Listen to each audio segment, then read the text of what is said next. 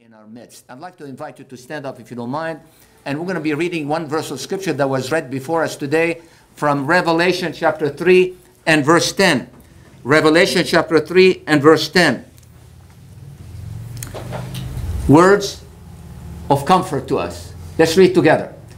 Because you have kept the word of my perseverance, I also will keep you from the hour of testing, that hour which is about to come upon the whole world to test those who dwell on the earth. May the Lord bless His word to every heart. Please be seated. These are words that were said to a church of Philadelphia. The church that is a true church. God is saying to the church, I'm going to spare you the hour of testing. I'm going to spare you what is going to happen to this world when I show up into this world. You will be spared the trial and the testing and the tribulation of this world. God is assuring His true church that they will be spared. Folks, the Lord is coming soon. How many people say He's coming soon? Raise your hand. I think we don't need any more signs for that. We learned last week from what we learned, and our text was from 1 Thessalonians chapter 4, verse 16 and 17, if you remember, that the Lord's coming will be coming into two phases. Phase 1, He will be coming to rapture His church and take it out of this world. Phase 2, He will be coming back with His church to reign on earth. The Lord is coming. He's coming back soon. But the first phase, He's coming to rapture His church. He's coming to take His bride. He's coming to take the branch of His vine, to take that church away from any tribulation that will be coming. Amen. And we said last week, and I'd like to invite you to review that sermon online. Brother Ed takes quite a bit of effort to do that. So please, you can go back online and see Rapture and its exhortation. We said last week, just to remind you, get you back to what we're going to continue with today, that if you reviewed all the rapture texts, and there are many in the Bible, like John 14, verse 3, Revelation 3:10, we just read, 1 Corinthians 15, 51, 52, Philippians 3, 2 to 21, 1 Thessalonians chapter 4, verse 16, 17. If you review those rapture texts and compare them to the judgment texts, like Matthew 13, 34 to 50, Matthew 24, 29, 44, Revelation 19, 11, 21, these are judgment texts. You will see that in none of the rapture texts is there any mention of judgment. So the rapture is not about judgment. The rapture is about deliverance from judgment. The rapture is to take the church before the judgment, the big judgment, the great judgment, the big horrible tribulation will come to this world. There is going to be a tribulation of 7 years coming to this world like never before. You'd say, but like what happened in France, I tell you, this is nothing. This is nothing compared to what's going to happen at the tribulation. Tribulation is going to be horrible. There's going to be a series of 7 seals of wrath, 7 trumpets of fury, and 7 bowls of death that is coming to this world in a period that's going to bring wars, pestilence, famine, persecution, death like never before. You don't want to be there. Nobody should plan on remaining there.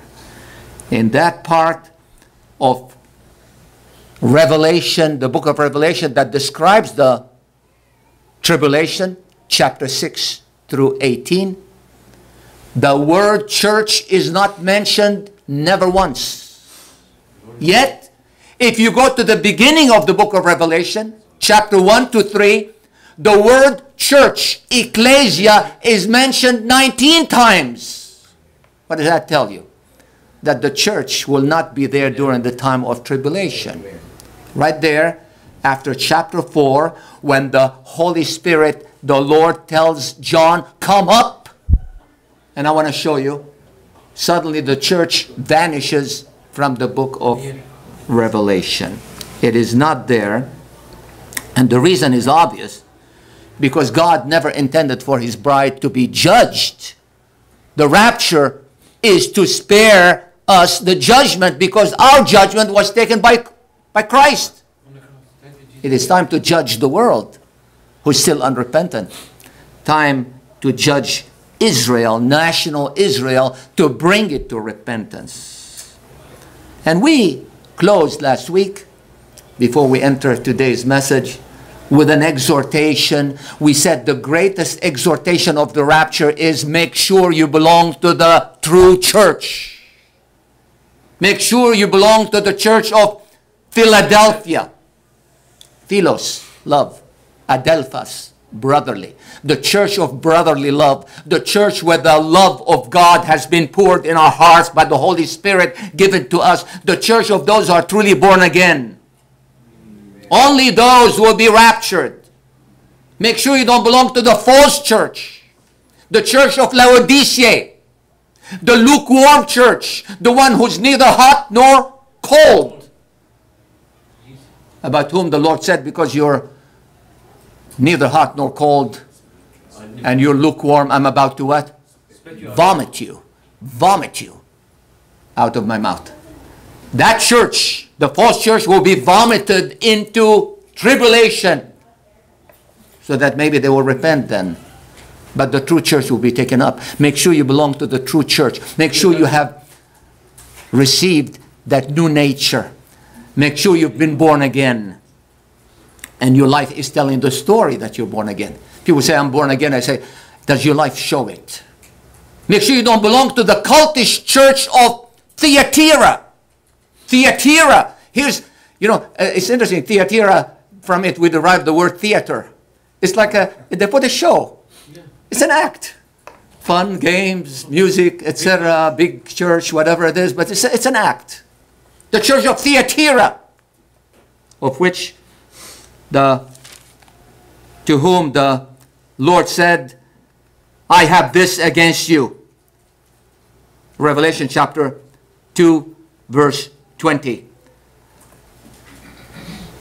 Because you allow that woman Jezebel, who calls herself a prophetess, to teach and seduce my servants to commit sexual immorality and eat things sacrificed to idols. Verse 21.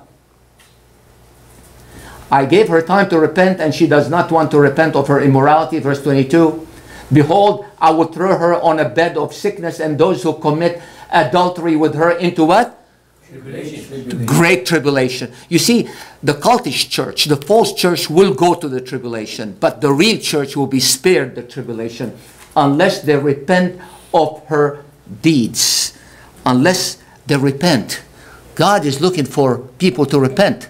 Those who repent, Christ take their judgment. There is no condemnation to those who are in Christ. There's no condemnation whatsoever. So the greatest exhortation of the rapture is make sure you belong to the real church, to the true church. That was the message of last week in summary. The rapture of the church and its greatest exhortation.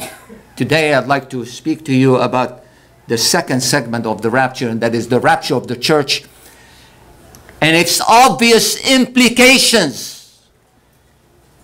What's implied by the rapture? Let's look back at Revelation chapter 3 verse 10. It says, because you have kept the word of my what? Perseverance. You, my church, who have been given my Holy Spirit. This goes beyond the church of Philadelphia. This goes to any faithful church throughout the ages of the church age. From Pentecost to rapture. all the faithful churches, the true church, you have kept the word of my perseverance. You've endured patiently. You've suffered for my name's sake. You stood against the current of this world. You have kept going, obeying me, taking my example, representing me in a world that hates me, in a world that crucified me. Yet you took a stand and you continued and persevered. Because you have done that, I also will keep you. I'm going to spare you. Don't worry. I know what you've suffered. You've suffered enough. I also will keep you from the hour of testing, from this tribulation that is coming into this world. That hour which is about to come upon the whole world. I'd like you to underline whole world. People think it's going to happen only in the Middle East. They say, okay, I'll live in America, so that when tribulation is going to come everywhere, folks. This whole planet is going to be struggling and suffering those years of tribulation. But those who belong to Christ will not be there, which is about to come upon the whole world to test those who dwell in the earth. I love this. Who's going to be tested? Those who dwell on the earth. What does that mean, dwell on the earth? In other words, those who made this world to be their only abode. You know, there are people who say, this is it. That's all I have. I'm going to build the best house. I'm going to get the best car. And I'm going to really amass a fortune. I'm going to have big company. And you say, but you're going to die. Oh, don't worry. I'll pass it on to my children. And they'll pass it on to their children. I'm going to have a big name. These are the people who dwell on the earth. We are not of those people. Amen. The church of Christ is not of the dwellers of this world. Amen. It says in Psalm 17 verse 14, describing those people who dwell in this world, it says, "O Lord, from men of the world who have their portion in this life, and whose belly," look at this, "you fill with your treasure." You know what? They take and they fill their belly, but they don't realize it's coming from God. They are satisfied with children. Oh, I have many children. I have a family. I have inheritance. I'm going to put this in my will and leave their abundance to their babes. Verse 15. But the psalmist says, as for me who belongs to you, I shall behold your face in righteousness. I will be satisfied with your likeness when I awake. When I'm taken up there, I want to be transformed to be in your likeness. I'm not of those who dwell in this world. What a big difference. I think the first implication of the rapture is that it implies that the church is a unique group of people. We are unique, folks. Amen. We're like nobody else. The church is unique. Yes, it's distinct. It is different from everybody, from the whole world, and even from Israel. That's right. Even from Israel. You see, people say, well, would like to equate Israel and the church are the same. No. The church is one entity, and Israel is another entity, and the world is another entity. Israel, God still has purposes for Israel, for national Israel. He's still going to work on Israel. And one day, through the tribulation, He will bring many Jews to Him. Yes. He's still working on them. He will continue working with them until He brings a revival among them. But the true church, the church of the born again spiritually, will be taken out of the scene. It doesn't need to be judged. It doesn't need to be refined. It has been refined already through repentance and acceptance of Christ as Lord and Savior. So I strongly believe, and I think if you review last week's message and compare to today's message, that if you put all those things together, you will realize that the rapture texts never speak about any judgment. You remember our text of last week? Let's read it very quickly. 1 Thessalonians chapter 4 and verse 16. It says, "For the Lord himself will descend from heaven with a shout, with the voice of an archangel, and with the trumpet of God, and the dead in Christ will first rise. Then we who are alive," verse 17, "and remain will be caught up together with them in the clouds to meet the Lord in the air. So we shall always be with the Lord." Verse 18, it says, "Therefore, comfort one another with these words." Words of comfort. The rapture is about comfort. The rapture is for this unique group of people called the church, the true church of Jesus Christ.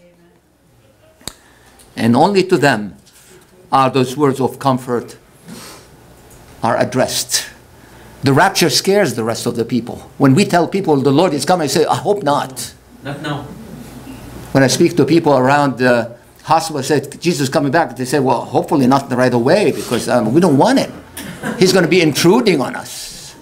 They're not ready for him. They don't want him around. But we say, even so, come, Lord Jesus. We want to go. They are afraid because they know that tribulation is coming upon them. Ask anybody, they say, oh, it's going to be bad. It's going to get worse.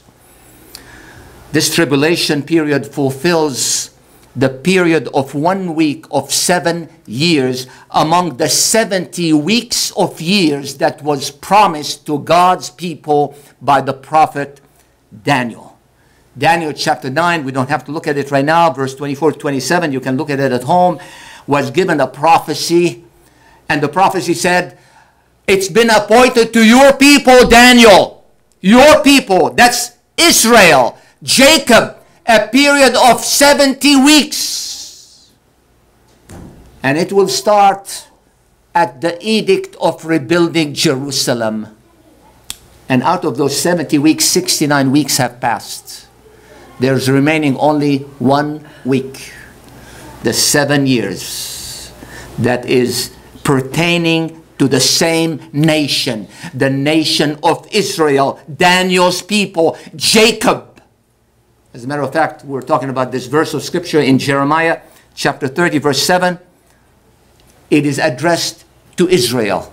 It is to warn Israel. It is to awaken Israel.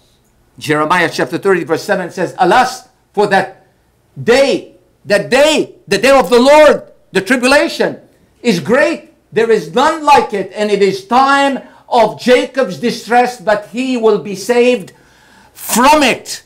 I think it implies he will be saved through it. This will be a time when the Antichrist will make a false treaty with Israel. And during that time, he will go and erect this abomination of desolation, this statue in the temple. We read about it last week when we looked at Matthew 24, when it says, when you see the abomination of desolation in the holy place. We read that at that time, implying that is said in the book of Daniel, God was saying, Jesus Christ was saying, when you see what Daniel was given as a prophecy, that there will be an abomination of desolation in that holy place in the temple, let those who are in Judea run away. Judea, because when the Antichrist is going to erect that statue over there, and the Jews are going to say, what happened?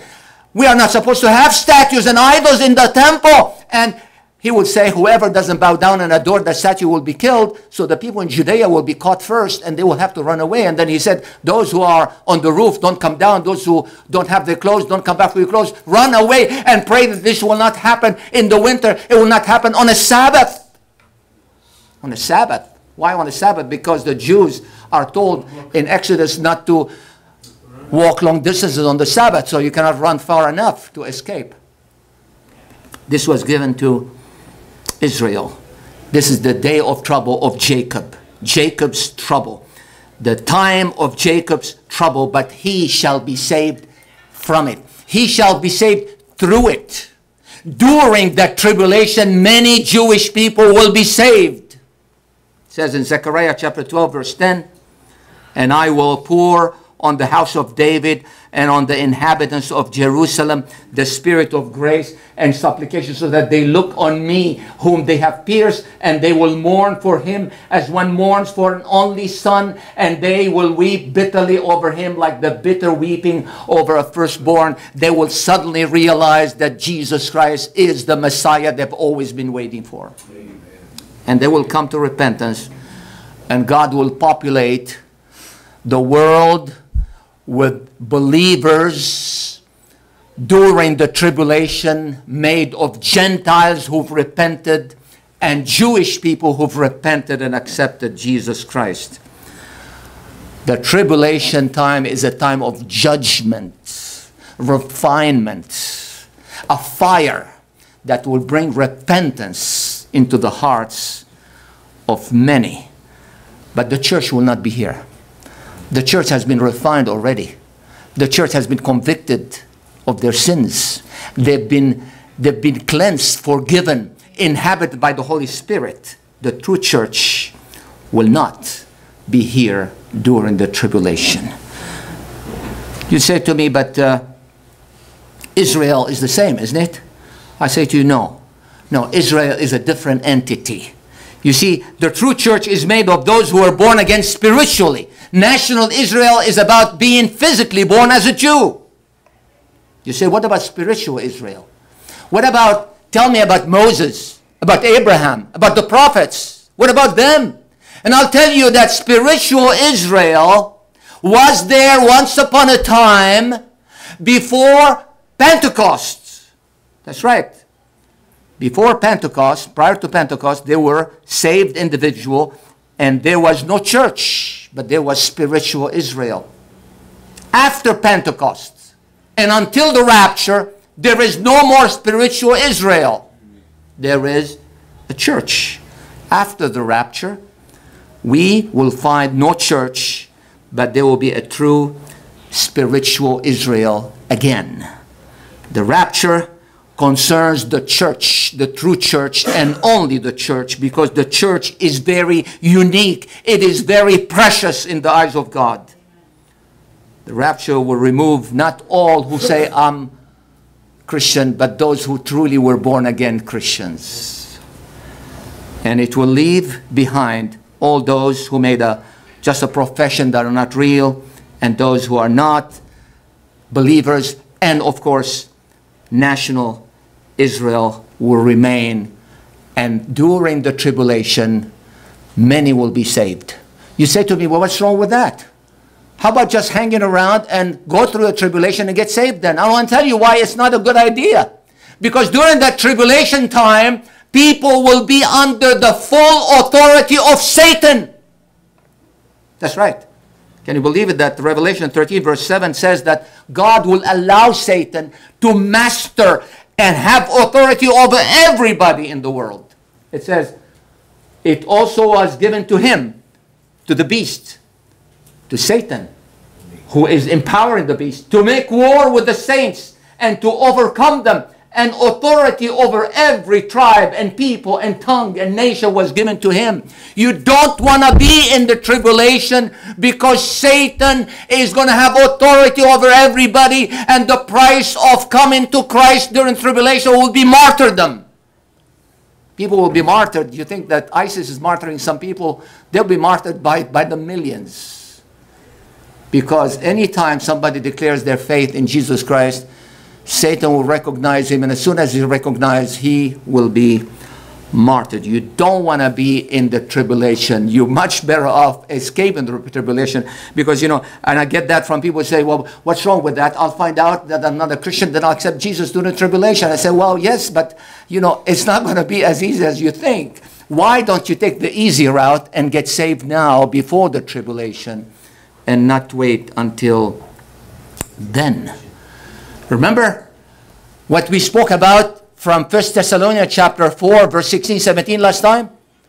We said that the young church of Thessalonica was concerned that the rapture will happen to them, and those who died will miss out on the glory of the rapture.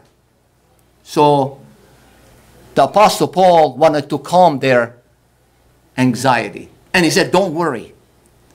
Those who died before the rapture happens, if the rapture was to happen today, will be awakened first. And then we will join with them and everybody will be together. Every person who belongs to Jesus Christ will be at the rapture. Whether he's dead before the rapture, his body then is glorified, and his soul, who's with the Lord, will join together. And then we who are alive will be changed and will be caught up, harpazo, raptus, from which we get the word rapture. Raptus in Latin, harpazo in Greek, will be caught up. In English, they didn't translate the rapture, they said caught up. We will be taken suddenly and will be there with the Lord. So comfort yourselves with these words. Nobody who belongs to Jesus Christ will miss on the rapture, because everybody who belongs to Jesus Christ is part of this unique structure called the church. Christ's body, his bride, the object of his love, the branch of his vine. The church is the dearest group of people to God's heart. Remember Acts chapter 20 says, the church that he purchased with his own blood. You know, sometimes we say, I paid blood for it. Well, Jesus Christ didn't just say it in words. He actually paid his blood for the church.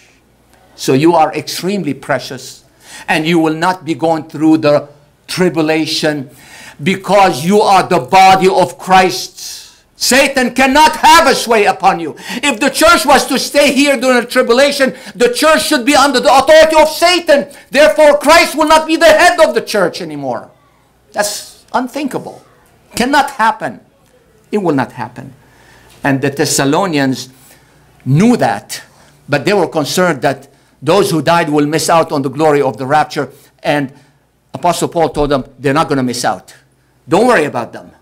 Keep living your life and don't worry about it, because everybody is going to be taken out from the scene and everybody will be together at the rapture. If we turn to 1 Thessalonians chapter 5 and verse 1, you see the apostle how he tunes his message to the Thessalonians to assure them not to worry about the tribulation.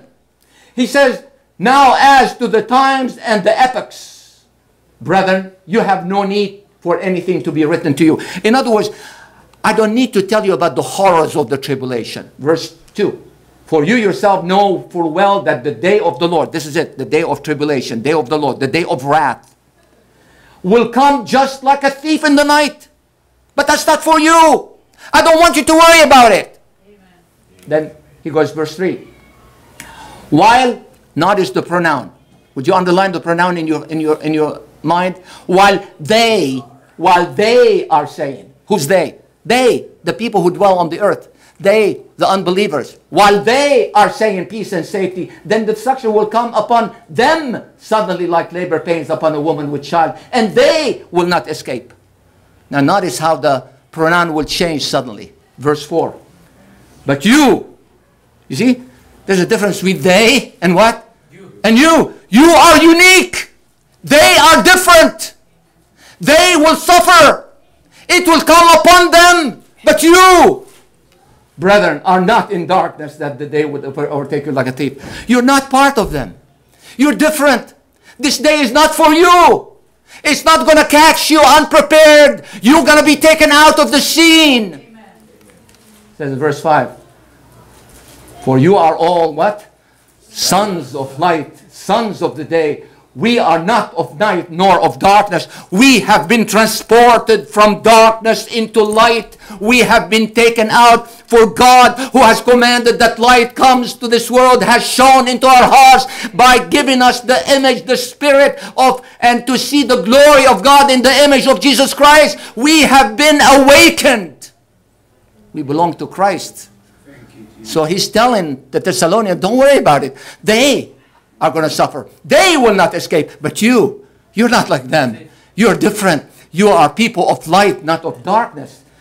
So the first implication of the rapture is that the church is a very unique group of people. It is the body of Christ. It is the bride of Christ. And will not, cannot suffer any tribulation will be taken out of the scene before the tribulation. What's the second implication? Second implication of the rapture, because you're such a unique group of people, you are expected to live in a unique fashion. You see, people want always the privilege, but they don't like the responsibility. Well, you know, every privilege of God comes with the responsibility as well. Because you are so unique, I want you to live in a manner that's very unique. So he goes on. Therefore, verse 6. So then, let us not sleep as others do, but let us be what? Alert and sober. I like that word, sober. I don't want you to be drunk. I don't want you to be intoxicated by this world or by the intoxicants of this world. I don't want you to be having a merry party all the time like this world. I want to be serious. I want you to exert self-control. We don't do just what comes. We ask the Lord, what can we do? You're invited to places, you need to ask, is this a place that glorifies the Lord or not?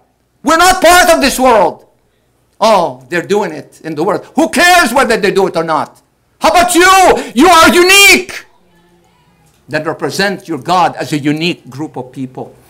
And he says, verse 7, for those who sleep, do their sleeping at night, and those who get drunk at night. You see, there are people, even in the church, unfortunately, sometimes they say, I don't care. Don't be of those who don't care. Don't sleep. Don't be indifferent. Be concerned. Be always observing the events around you and the opportunities given to you. We as Christians should be always trying to snatch from the hand of Satan people who are going to hell. That's right. And I want to tell you, every Christian who's not productive in bringing people to Christ, there's something wrong with that Christian. He's asleep. We are not supposed to be asleep. And I'm saying it to this group of people right here.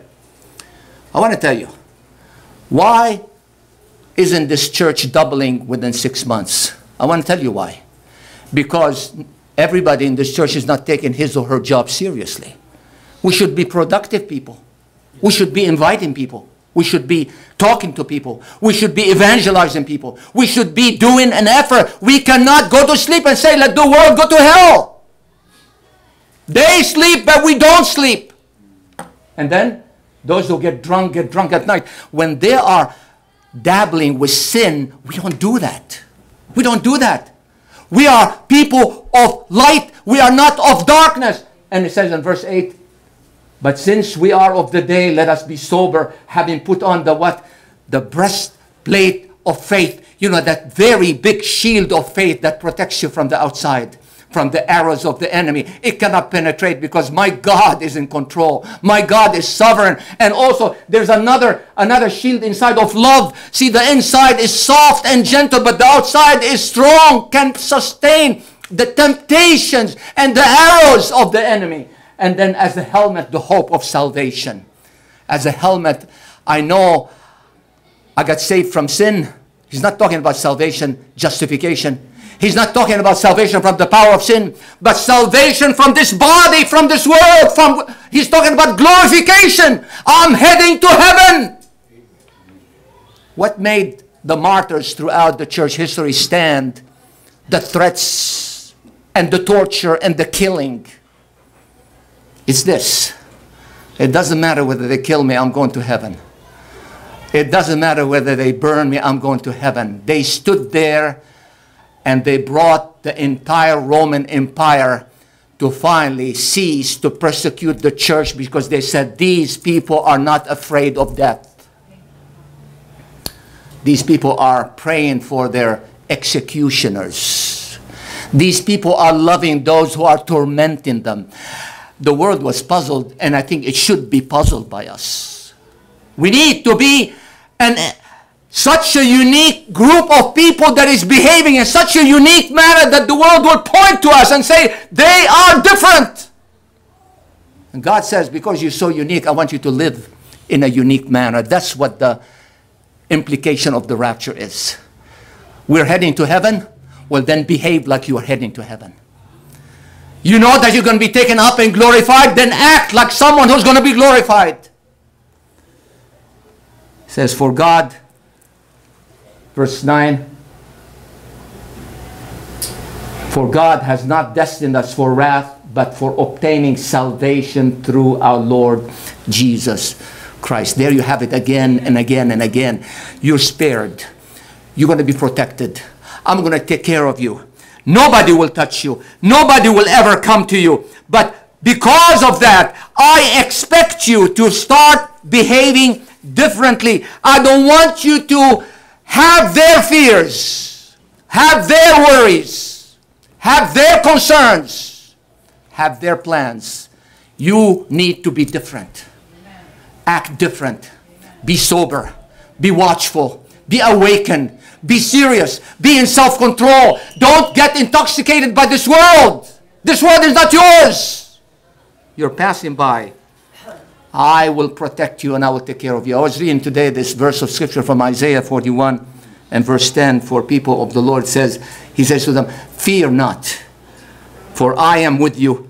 Be not dismayed. Do not anxiously look about you, for I am your God. I will strengthen you. Surely I will help you. Surely I will uphold you with my righteous right hand. I will do everything for you. You don't need to worry about it. You don't need to be concerned. And I want to tell you, because of that, the rapture is not going to take us by surprise. But what if it takes us by surprise? What if some of us would say, you know what? I don't think the Lord is coming back soon. I was saying that in the conference yesterday. I remember this young lady, I was once talking to her about the Lord. She said, I hope he doesn't come back soon because I'm going to get married in 3 months. I said, what if he comes back sooner? And you go to marry Jesus in heaven. Said, well, I have my plans. Hopefully none of us has his or her plans that are ahead of God's plans. God's plans are much better. But what if one of us says, I don't think he's coming back soon? The Lord Jesus gave a parable about that servant. He says in Matthew chapter 24, verse 48, but if that, and I'm not saying it, Jesus is saying it.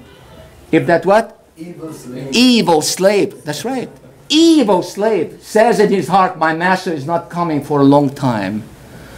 You say to me, Brother Ray, are you telling me that it's evil to say that the Lord is not coming back soon? I say yes. And I'm not just saying it, the Lord is saying it. Because the moment you say the Lord is not coming back for quite a while, you're removing the greatest incentive to live a serious Christian life. Amen. If I know that he's not coming back for a long time, I can really mess up for a while, then I'll make up for it. You take out the greatest incentive to purify your life. 1 John chapter 3 verse 2 says, beloved, now we are children of God, and it has not yet been revealed what we shall be, but we know that when he is revealed, we shall be like him, for we shall see him as he is. And verse 3, right after it, it says, and everyone who has this hope fixed on him, what? Purifies himself just as he's pure. When you realize that the rapture can happen any moment, and it can happen any moment, there is no signs that are needed for a rapture. You begin fixing your life today because you don't want to be caught off guard.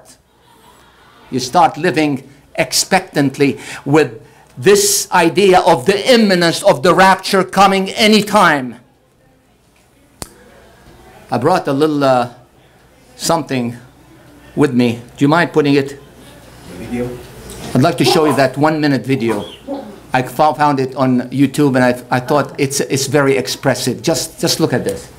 Jesus Christ is coming back for his church. Put it louder. Matthew chapter 24, verse That's okay. 22. Watch therefore, for you do not know the hour your Lord is coming. I want you to know, church, that Jesus Christ could come this month, or he might come next week, or he could even come.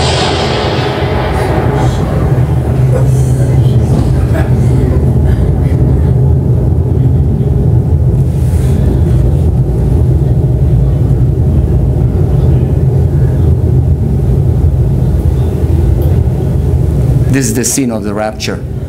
Jesus Christ can come back next month. He can come back next week. He could come back right now. And you may see this thing drop. And I hope you don't see it. I hope you'll be part of the people who go up. Because he's coming as light flashes, as the sun rises, at the twinkle of an eye, in a moment, in this short, sudden time, Jesus will be coming to rapture his church. Are you ready? Are we ready? Do you want to make yourself ready? Do you realize that this can happen any moment? We don't have time to plan and to say, I think the time to begin preparing is right now. Lord Jesus, when they said in Luke 18:8, when the Son of Man comes, will he find faith on the earth? Will he find you faithful? Will he find me faithful? Will he find you living the life that he has designed you to live? Will he find you using the gifts that he has given you? Will he find you being serious with what he has appointed you on? Will he find you really faithful in carrying on the message and carrying on the evangelism that he has given you? Would he find you faithful? Would he find me faithful? I think we need to start searching ourselves, asking the Holy Spirit to search each one of us and say, Lord, search me. Amen. Look beneath this veneer that I put on before people and tell me where I am short, what I need to fix, because I don't want to be ashamed that you're coming. I want to be of those who truly belong. I think the message of the rapture speaks to both unbelievers and believers. To unbelievers it says, get ready because he's coming. And the rapture, you don't want to miss it because then you'll enter tribulation. Make sure you're part of the true church of Jesus Christ. That you have repented of your sins. That you have accepted Jesus and Jesus alone as your Lord and Savior. And that you have begun living a different lifestyle ever since. We all brag about days of our birthdays. Do you have a day of your second birthday? Is it imprinted in your brain? Is it imprinted in your life? Is it imprinted in your society? People should point at you and say, something happened to him or her. Has it happened to you? If it hasn't, the time to get ready is right now. To throw yourself like the publican at his mercy and say, have mercy on me, Lord, a sinner. And that person went to his house justified. He will be justified the moment you repent of your sins. It's only for repentant sinners that justification comes. And after you've done that, begin living every day in the presence of Christ. May God help us to do so. Let's bow our heads in prayer. The rapture is coming. Christ is coming. He's coming first to take his church, his true church. And then when we do that, we're going to be standing before the judgment seat of Christ, we believers who have been taken up to receive rewards for everything we've done in the flesh, serving him. Was it done for his glory? Is my life glorifying him? Do I know him for real? Do I belong to him? Am I part of this unique group called the true church of Christ, of whom it was said, I will spare you from the hour of trial that is coming on those who dwell on the earth? Or do I have a foot in the world and a foot with God? Do I have a foot on the land of truth and another foot in the ocean of the world? I want to tell you, there's nothing worse in the eyes of God than someone who's double-minded. A double-minded man is despised by God. I think it's time to come and say, Lord, unify my heart in you and you alone. Remove from me all that love of the world, love of pride of life, lust of the eyes, lust of the flesh, all that's in this world that is perishing. Remove it from me, Lord. I repent from it. I want to belong to you entirely, body, mind, and spirit, because I know that very soon I'm going to hear that shout. I'm going to hear the voice of an archangel, the trumpet of God, and I'm going to be changed. And I'm going to be raptured from this world. Lord, help me not to be ashamed on that day. Help me not to be ashamed. I pray that the Holy Spirit will visit us in this place, each and every one. To each one, honestly, analyze yourself in the presence of God and ask yourself, are there matters in your life you need to fix? Well, you may not have time to fix them. I think the time is right now. Determine. Make a decision. And make a determination. Today is the day when I'm going to truly fix everything that is shady in my life. Relationships that are shady, I'm going to put them away. Activities that are shady, I'm going to put away. That's it. From here on, I'm going to begin asking the Lord's opinion on everything I do, I say, or I plan. I'm going to live for Him. So when He comes, He will find me faithful. And He'll receive me by saying, well done, good and faithful servant. Enter into the rest of your master. I want to be of those. I want to be of those. How many people, by raising your hand, you want to be of those who will be found good and faithful? Raise your hand. Raise your hand. You want to be found good and faithful? Happy are you. Blessed are you. And you are not sure, you don't know how to be good and faithful, then ask for His help today and tell Him, Lord, help me to be good and faithful. Change me, Lord. Give me a new perspective. Open my eyes. Because I would like to start all over with you. May God help us to do that. In Christ's name. Amen. Amen. God bless you and keep you and help us all to meet Him with smiley faces and see His face smiling at each one of us when He comes back. Hallelujah, hallelujah, hallelujah.